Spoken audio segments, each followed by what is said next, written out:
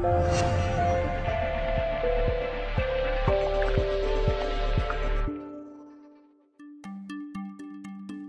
and welcome. I'm John Callahan from Piccioni's Jewelers in Cleveland, Ohio, and today we're looking at the Christophe Claret Maestoso.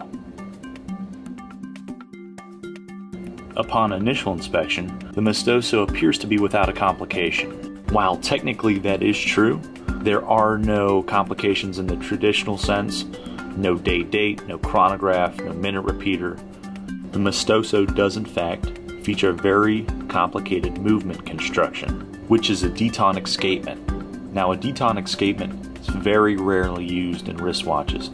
In fact, only 2 brands that I'm aware of use this type of escapement in a wristwatch.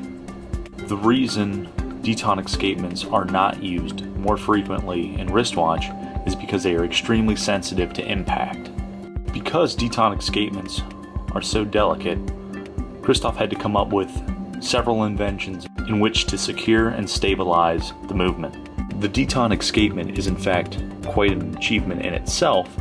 Christophe took it a step further, implemented a force constant differential that allowed for consistent timing throughout the entire power reserve.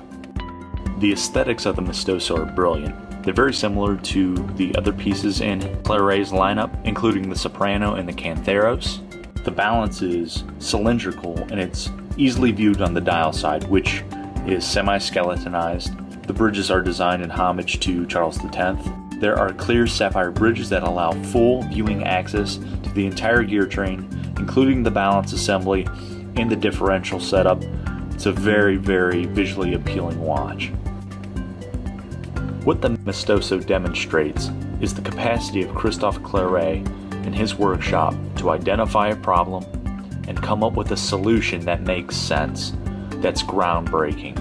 Very few companies in the world today have that capacity, have that ability.